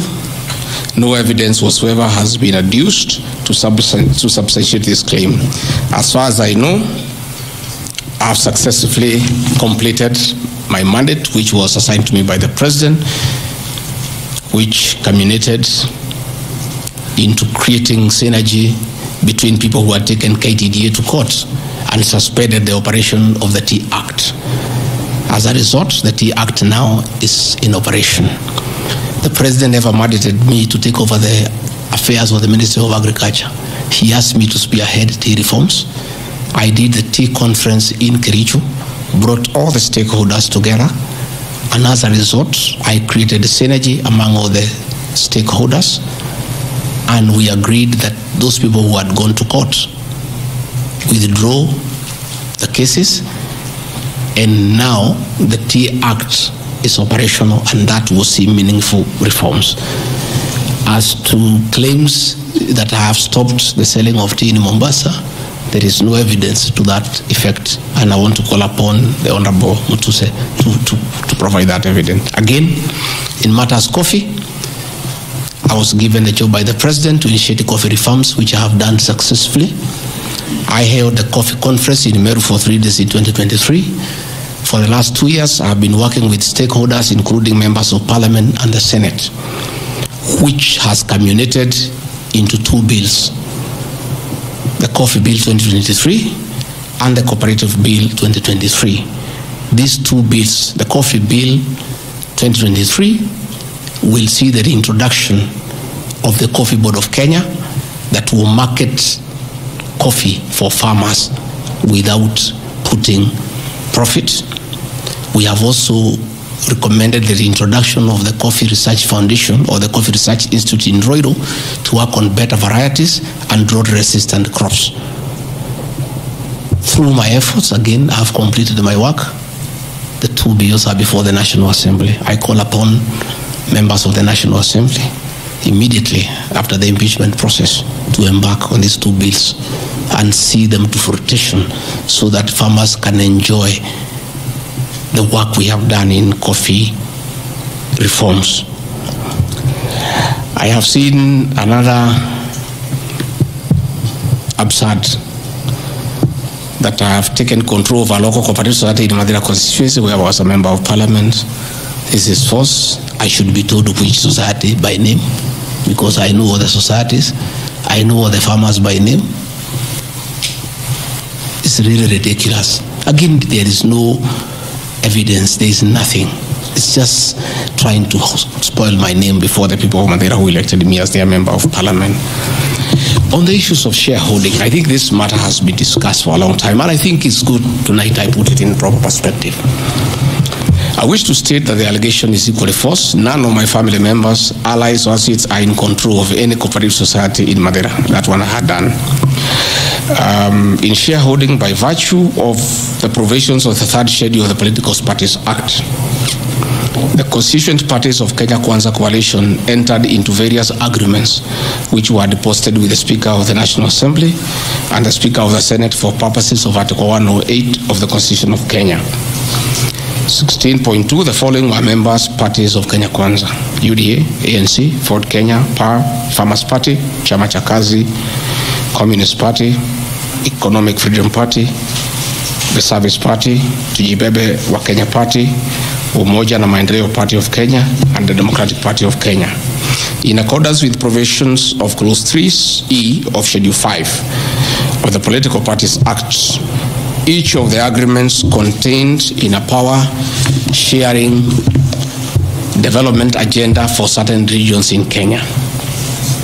I attach here copies of the said agreement. I'll give you the Kenya Kwanza agreement so that you know when I talk about shareholding, I'm not talking about Kenyans, I'm talking about this agreement that was signed by President William Ruto and almost everybody else on how power will be shared. I've never talked about sharing resources. I have been talking about power sharing for people to get what they deserve in sharing power in accordance with this agreement. Like, for example, in an agreement between UDA, ANC, and Ford Kenya, the UDA would nominate the president and the deputy presidential candidates, which has happened. I got my share, although I have no share certificate. The president would guarantee the stature, dignity, financial and operational autonomy of those of the deputy president. It's in the agreement. The office of the deputy president will be allowed specific duties identified at Article 21 of the agreement. ANC will be allocated a position of prime cabinet secretary to be established within 14 days. It was given to Musalia.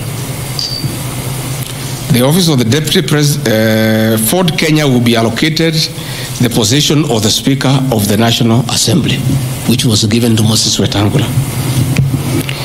In accord with Article 2.1 of the Power Sharing Agreement, ANC and Ford Kenya would have a 30% share of national government positions. So, the Honorable Musalia Mudavadi, the Honorable Wetangula, and the people of Western, please don't condemn Rigathi Gachagua. The agreement is here defining your share in the government.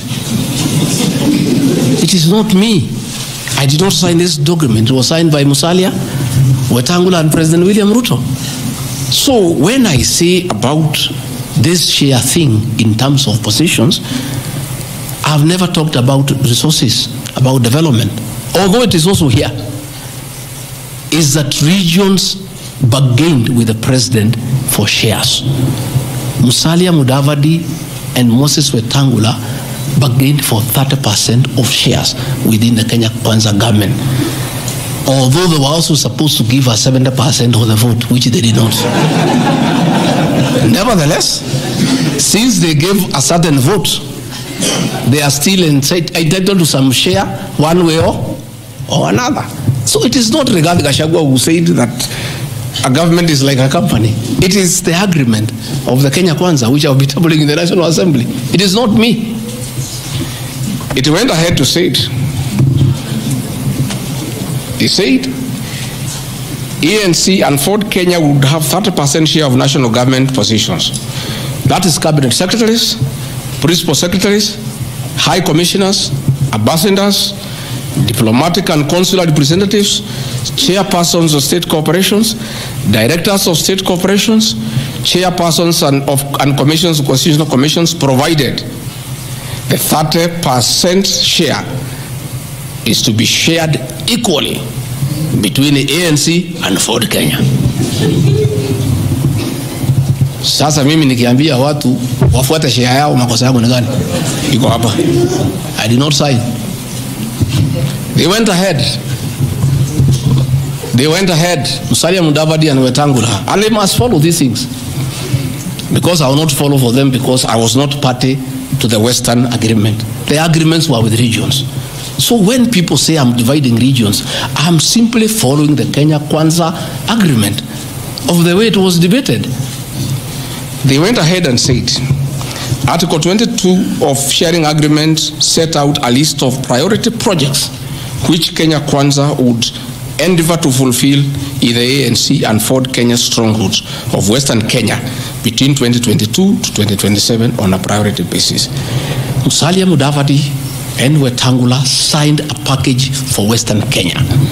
I've never had anybody call them tribalists, but they signed an agreement demanding for Western Kenya. They demanded, and it was agreed it will be done. Completion of all incomplete or stored bitumen roads. Construction of an extra 1,000 kilometers of bitumen in Western Kenya. Revival and modernization of sugar factories in Western Kenya. Establishment of new industries identified in Article 22 of the agreement.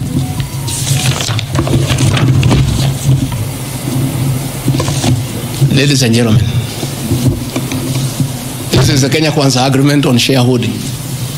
What crime has Rigathi Gachagua committed to be impeached by saying what President William Ruto appended his signature to, with Musalia Mudavadi and Wetangula, who will preside over my impeachment?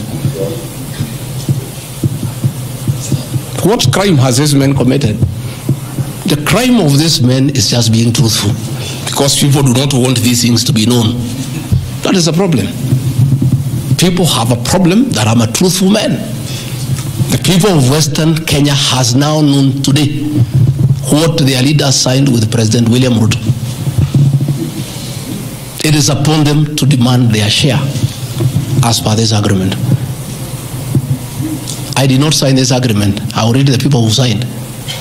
But because I was present and I'm a truthful man, I fight for the people of Western Kenya.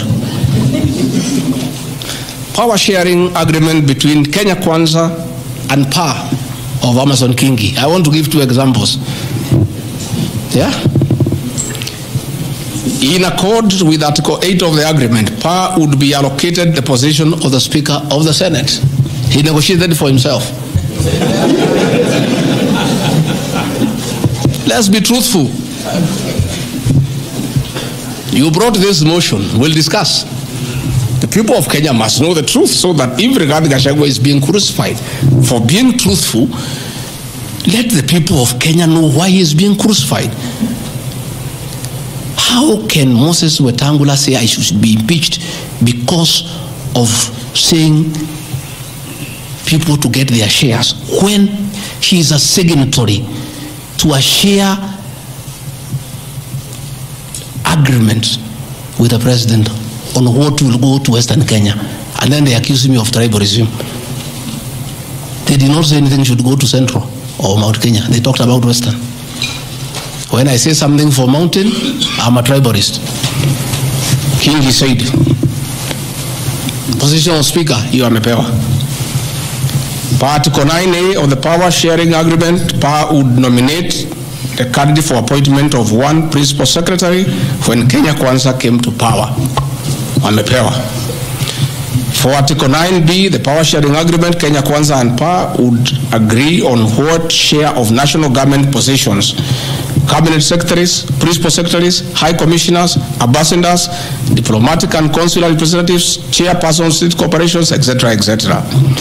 Power sharing agreement, that is a word, so that nobody should ever again in this country ever accuse me of talking of shares. It is not me. It is my boss, President William Ruto, who appended his signature with other leaders that Kenya is like a company of shares. It is not me. And he signed the agreements. Sharing Kenya is here, it's being shared.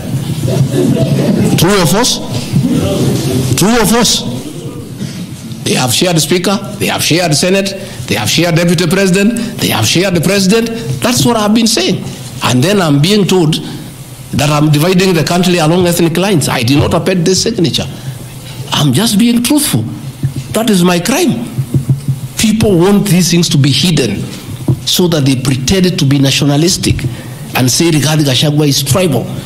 But the people who append these signatures are the ones who should explain why they were signing things for their regions only.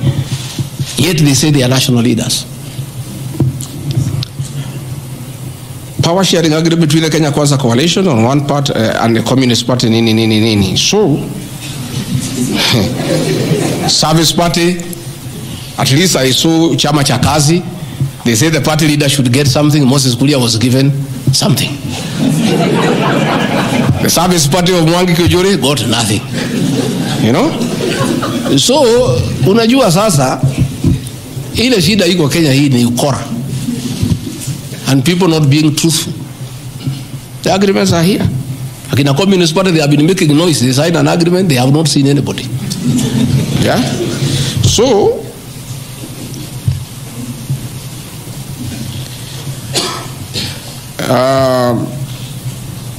my speeches on the shareholder issue are informed by their aforesaid power sharing covenants, which are founded on law and lessons learned from the well-known disputed 202 NAC power sharing agreement. Further power sharing agreements are a feature of government formation in all democracies in a world that provide the formation of coalitions. My pronouncements on the issue, properly understood, are not only anchored in law, but entirely harmless and incapable of being construed as a basis for ethnic animosity, a danger to national cohesion, or a threat to national unity. On the contrary, coalition building has been one of the most important innovations since the disputed 2007 elections in ensuring stability, equitable sharing of political power, national cohesion, and fostering of national unity. Indeed, Kenya Kwanza's main opponent in the 2022 general election, Azimio la Umoja, One Kenya Coalition Party, was a political party consisting of 25 or so political parties who also executed a power sharing agreement as required by Schedule 3 of political parties. However, notwithstanding of the said power sharing agreements, upon election as the Deputy President of Kenya, I went out of my way, as required by the Constitution of Kenya, to serve all Kenyans regardless of their political preferences during the election or ethnic origin. I'll produce videos on all those things. Again, my decision to embrace the broad-based government following the decision of the cabinet after the Gen Z protest is that I support coalition building. And even when the Honorable Right Odinga came, he got some shares. True or false? I mean, surely, why is Rigathi Gachagua being vilified by just being truthful? You know, it's good to be truthful. I have heard that my saying we observe this agreement is a threat to national unity. I have never been caught by the National Cohesion and Integration Committee to tell me that I have said something that can create ethnic disharmony. On the issues of one man, one vote, one shilling, I am told again that it can create tribal hatred. How? The one man, one vote, one shilling is not a formula for Mount Kenya region. Far from it. The one man, one vote, one shilling talks about equity. The gist of that formula is that all Kenyans should be treated equally. If we are giving bursary to the children of Kenya, let us agree how many children we have. If there are 30 million and we have 100 million, we divide equally and distribute to every constituency to those children. If a hospital takes care of 1,000 patients, we decide based on population what is the size of the hospital to be constructed in Roiro, where there are 800,000 people. If one borehole serves 500 people, do you construct one borehole in an area where there are 10,000 people? You need to construct more boreholes. That's all. And these populations are everywhere in Western Kenya, in Kisii, in Rift Valley. The high numbers are not just in the Mount Kenya region. This is a formula, in my view, that is good for everybody. Again, it is not a law because I pronounce myself. It's just an opinion. And in our democracy, I think it's only fair to allow people to have freedom of speech and to be entitled to an opinion. There are those who talk one man, one vote, 1 kilometer, and it is their right, and we should also listen to them and consider. And all those opinions can be harnessed, and people can agree which is the best formula to take care of the people of Kenya. That is all I said. I wanted to read to the people, of course, the projects that were negotiated, but I don't seem to have that page. I produce it tomorrow in Parliament. So that when they hear I am fighting, I am also fighting for them. Mine, for the Mount Kenya and President William Ruto, we never wrote anything, because I'm a very trusting man. So it's my people, as we did word of mouth. So once in a while we may argue kidogo kidogo because there's nothing written. So sometimes it's when people say I'm blackmailing the president But I'm simply asking, my boss, we agreed the following, can we please do it? We agreed this on that, can we do it? We agreed that the people of Mount Kenya who had been given jobs by Uhuru will not be removed without being replaced. We don't seem to be honoring that. Can we honor it?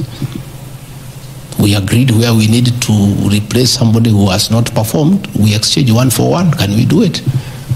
We agreed that we need to give Mau Mau roads priority. Can we please do it? Because that is what we agreed. It's simply people being honest with each other and living true to a gentleman's agreement. That is what it is about.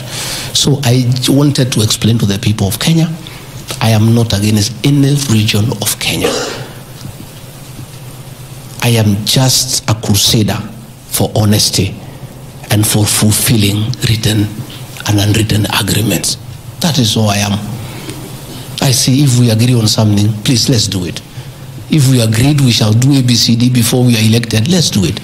If we agreed we shall not brutally evict innocent people, please let's not do it. If we agreed that we shall create a good business environment for people to do business, please let's not do it. If we agreed there shall be no abductions and extrajudicial killings, please let's be true to the people of Kenya. That is all. So I want to thank every one of you. And because I've been in Parliament, I don't think it is necessary to have questions. I've been very, very clear on all issues, why I called this a press briefing. I've said I'll be in Parliament tomorrow. I have asked my team to try to give you all the materials so that you can also go and digest. But I think I've prosecuted my case before my employers, the people of Kenya. And I trust because the members of Parliament are also listening, they'll be fair, they'll be just, and they'll be true to their conscience and do the right thing and not hang an innocent man without evidence. I wouldn't mind being crucified if there was evidence, but there's nothing, zero. I've explained myself to the fullest. And I think you and the people of Kenya have heard me. Let me thank all of you for giving me this time and appreciate the media for your role to inform the people of Kenya, to educate them, to entertain them, and keep them abreast with what is going on. I want to thank you for your coverage of the short public participation on this impeachment motion, because you exposed it for what it was, and your video clips are very useful for us as we argue in courts of law. You guys are wonderful. You are good people. No wonder you are called the fourth estate. I don't know where we would go in this country without you. We would have so much impunity. We would go back to dictatorship without the media. I want to encourage you to continue to be the watchdog on behalf of the people of Kenya, to protect the Constitution with zeal, to uphold the rule of law, and to call out impunity and corruption. And I want to say, after this impeachment, I want the members of Parliament now to focus on the corruption scandals around our country. The Adani scandal, the issues in public health sector, the glaring theft of public resources. That is what Parliament should consider and take time. And that is what the people of Kenya want. And I really want to thank the media for being a very responsible watchdog on behalf of the people of Kenya. Please continue writing. Where Rigathi Gachagua has gone wrong, please write. But always accord me the right of reply. Don't condemn me unheard. And I want to thank you tonight, because you have really written accusations against me. But I am also to blame because I never called you, isn't it? Now that I have called you, I want you to request you. Every accusation, put my answer. Is that not fair? Let the people of Kenya judge. You want to ask questions? Yes. But not outside this. Okay. Your Excellency, thank you. We appreciate you hosting us here. You have said a lot in the last nearly 2 hours, so I'll be very brief in relation to what you said. My colleague Sam Gituk hosted you here on the 20th of September, and you said a motion of such magnitude cannot head to Parliament without the sanctioning of the party at the parliamentary group level and without the go-ahead or the green lighting by the President. Has President William Ruto in effect sanctioned that motion now that it's in Parliament? Second, this is in relation to your statement on the 4th of January this year regarding High Court Judge Honorable Esther Maina you have mentioned.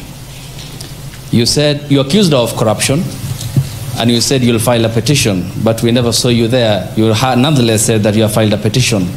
Can you tell the Kenyan people when you have filed that petition? Maybe you can note.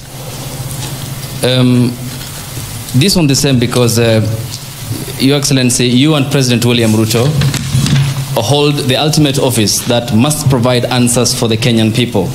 You therefore are open to accountability, scrutiny, and questions. When you took your oath of office, you told the Kenyan people that the country has empty coffers, that you inherited empty coffers.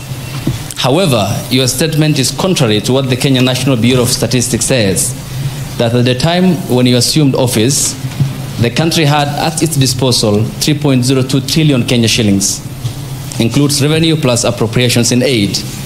Why, Mr. Deputy President, did you make such a misleading statement in front of the Kenyan people and the world? Regarding your shareholding question, I'm sorry to hold you to account, Mr. Deputy President, that the context in which you have provided the agreement between the parties, the Kenya Kwanza parties, and your defense is different. This is what we said in Kericho County, that this government on February 2023, this government is a company, you told the people, that has its shares.